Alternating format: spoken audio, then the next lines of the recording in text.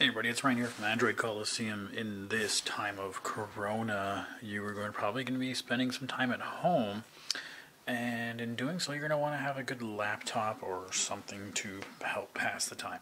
This is the LG Gram. I had this the other day and been using it for a little bit here, and I'm liking it, except that it's a really big laptop, and well, the top end spec it has at $2,200.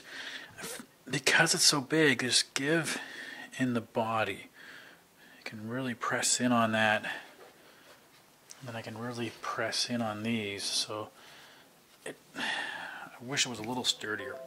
Outside of that, let me take a look. What do we have here? This is the i7. This is a 17-inch monitor. This is huge monitor, so much bigger than the Pixelbook I have here, which can fit just there. So it's huge. Because it's so big, it has even a numpad on the side here for you to do that.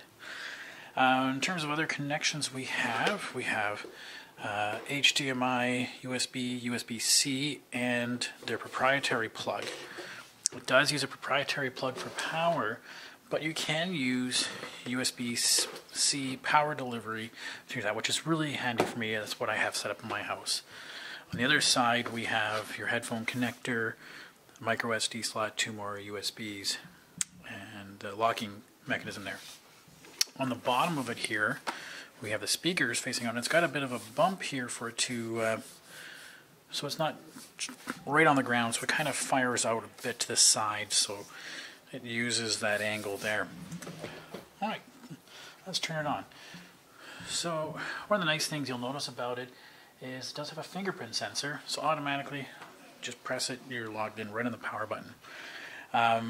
This is the i7 processor with 16 gigs of RAM. It's got a 512 solid state drive on there, and for the most part everything I used was just fine. It's so big, has a huge battery that it says it's 19.5 hours. I would find probably average use person about 10 hours. I did some sort of just measuring, and I would probably assume 10 hours. Now, depending, maybe as it gets lower, it would last longer. I'm not sure. Well, I'd have to put longer testing into it. But it's just big. It's really hard to want to take this thing anywhere. It's so big. It's thin for how big it is, but it's just so big that I had problems trying to fit it into my messenger bag even. It was pretty tight fit. So that is not ideal for me. But setting it up at home on the desk, great. If I'm going upstairs, putting it on the coffee table, great. Taking it to the coffee shop, once the coffee shops are back open, great. Yeah, in terms of like full snappy, starting to play some like Fortnite or Stadia games, it wasn't great. Now the Wi-Fi here in my office isn't great. We are still in lockdown at the office here, but I'm here. The Wi-Fi isn't great. Loads up seem to be fine.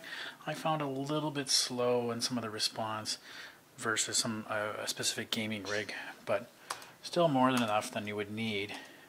And then watching YouTube, watching Netflix, just perfect.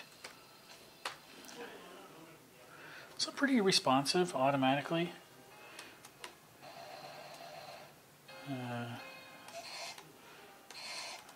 Come on, get out of there.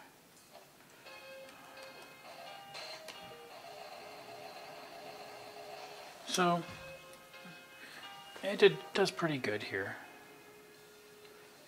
Let's exit out of the game here. Yeah.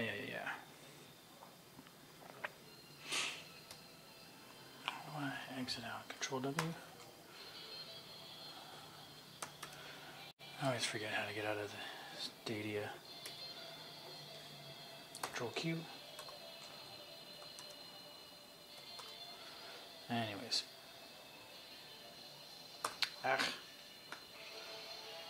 Close window. The trackpad itself is pretty good. It uses, you can do the 3 up to all those kind of fun things. Right click is around here. So outside of that, it's been pretty good device. I loved it for using as a workstation. The display is phenomenal, so I really like that. And the battery's been really great. I just wish it was snappier if I was going to play games on it. So some of the heavier games I probably wouldn't play. Fortnite, I needed to scale back the resolution, so I couldn't have it in full res, but did it just fine.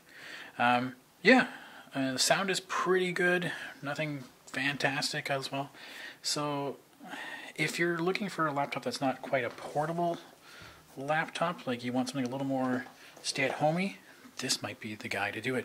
And I like using the adapter out to plug it into my monitor and have two really nice big screens. Okay, I'll have a full write-up on the website. If you have any questions, just reach out. Thanks, folks.